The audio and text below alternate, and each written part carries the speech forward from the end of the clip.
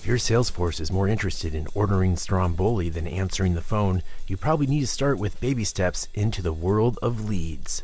I was at a dealership in New Jersey just over a month ago where, and when I say this, I want you to grasp it, they don't believe in answering the phones.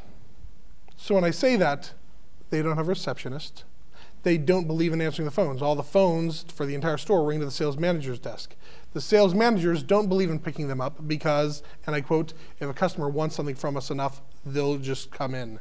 So I was sort of astounded at that point, and most of my time was spent there trying to just effectively change the mindset of how important the phone is. And because I saw 10 calls coming in. I don't know if they were sales calls. I didn't know if they were service calls. I didn't know if they were any type of calls.